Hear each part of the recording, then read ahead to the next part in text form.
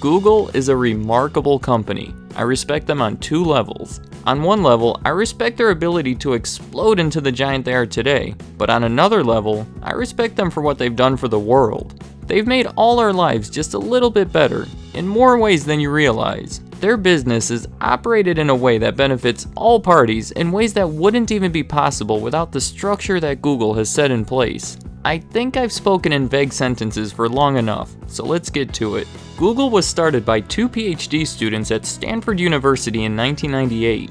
The company has since expanded into many other areas, but in the beginning it was exactly what we most know it as today, a search engine.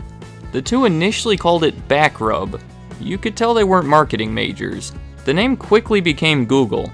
Where they get the name from is Google is a number. It's a 1 followed by 100 zeros. It's spelled differently, but that's the origin of the name. It's their clever way of saying that you're going to get a ton of search results when you use it. There were a few other search engines around at the time, the biggest of which was Yahoo. But it only took 5 years for Google to surpass Yahoo and every other competitor. By 2003, almost 40% of all people searching for things on the internet would go to Google. It was right about this time when people stopped searching for things and started Googling things. So why did Google surpass everyone so quickly? Simply put, people were happier with the results they were getting with Google. If you want to know how search engines work, you're in the wrong video because it's complicated and I have no idea. But from what I can gather, other search engines at the time would scan pages for words you typed in, and the top results would be pages where those words appear most often, which would sometimes produce strange results. Google had a more sophisticated system that determined how relevant the results were, which would more commonly display things that people wanted. Their market share has grown steadily since the beginning, but in 2009, Microsoft launched a direct competitor called Bing. It was heavily advertised during its launch, and had many people convinced that it may be better than Google, but it's yet to grow anywhere near Google's status. In my opinion, the biggest mistake Microsoft made was naming it after Chandler's last name. Okay, it wasn't exactly named after him. It was actually named after nothing. Just something that tested well and is easy to remember. It's supposed to represent the sound of discovery, but come on. However, some people have switched to Bing. It's currently the second most popular search engine, but it's a distant second. The reality is that Google was already so perfected and polished, not to mention recognized, that it's hard for a new search engine to get to that level in a short period of time. So Google has a tremendous search engine on their hands. But how do they make money from that? We don't pay them any money to use it. If they did charge a subscription or per use fee, we would all switch right over to Bing or Yahoo and the company would crumble. So they're forced to generate their revenue through advertising. And to me, this is the true genius of Google's business model. Here's a look at Google's revenue over the past 5 years. We can take two things from this. One is that Google has been growing like crazy, almost doubling in revenue over this period. But the other thing we can take from it is that Google generates typically around 90% of their revenue from advertising. And this surprised me. Here's what separates them from other companies: the way they generate it. There's two separate parts to this system. Google calls them AdWords and AdSense. AdWords is the bigger one. I'll explain it through an example.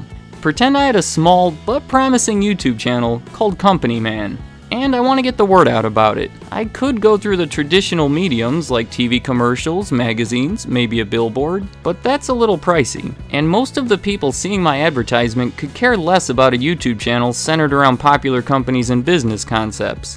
I may want to go through Google's AdWords instead. Have you ever seen these little sponsored results when you search for something?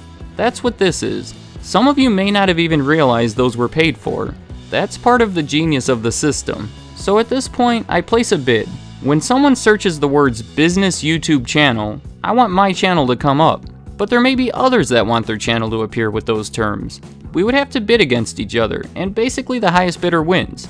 You know, an auction. So let's take a look at the parties involved in my scenario. One of them is Google, who is benefiting through obvious means. The second party is me and my channel, who are benefiting in that I'm paying for advertisements that aren't going to the general population, but to people who are much more likely to be interested in my channel. And the third party is the person viewing the advertisement, who is seeing an ad for something they're interested in. When they typed in those terms, they were probably looking for something like my channel. Most ads we see on TV we don't want to see, but most of these we do. And if you don't, just scroll past. The inconvenience is so minimal that many people didn't even realize they just saw an ad at all. This is advertising at its finest. It's bringing together the seller and the customer in a way that's easy and helpful to both ends, all while pocketing a healthy profit themselves. The other part of Google's advertising is AdSense, which is a little more sketchy, but still great. This is what's used on many sites, including YouTube. When Google acquired YouTube, it was a perfect match. There were many eyes on YouTube videos, but it was hard to make money from it. Ads needed to be placed around these videos to make them profitable, and Google had the perfect system for it. They're essentially the middleman between the content creators and the advertisers. And when working perfectly, the ads are placed around the appropriate videos. This was essentially the problem that brought on the adpocalypse and the ad boycott that you hear every YouTuber complaining about. I'm not going to be one of those YouTubers. If you want to learn more about the topic, there's hundreds of videos out there, and I recommend you watch one of them. But now with Google's AdSense, YouTubers could make money, and advertisers can have their ads shown, hopefully on the appropriate videos.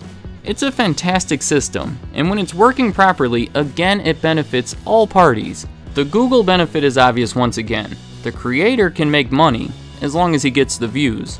The viewer benefits because the creator has to get views to make money, meaning they're gonna try to put out good content. If you're at all familiar with what YouTube was before Google took over, and the majority of videos that were on here, I think you realize the positive impact these ads have had on the content. And as a viewer, the price you pay for all this is a short ad before the videos. It's a little inconvenient at times, but appreciate all the good that's come from this system. And by watching that 5-second timer tick down, you're helping it all function. So there it is. Google makes a ton of money and does it in a way that helps everybody. They are one of the few companies that I would say have changed the world. The average person may disagree with that statement and say that all they did was make it a little easier to search for things on the internet. But we know that they've done so much more than that. They've revolutionized advertising as we know it. Most people view ads as a necessary evil, but Google has found ways to take the evil part out of it. And there's a whole portion of Google that I didn't even mention: Gmail, Google Maps, Google Earth, and a ton of cell phone related stuff. But when it comes down to it, advertising is the heart of the company, and it's what truly separates them from everybody else. Let me know in the comments any thoughts you have on Google or anything else mentioned in the video. I'd like to hear what you have to say. Thank you for watching.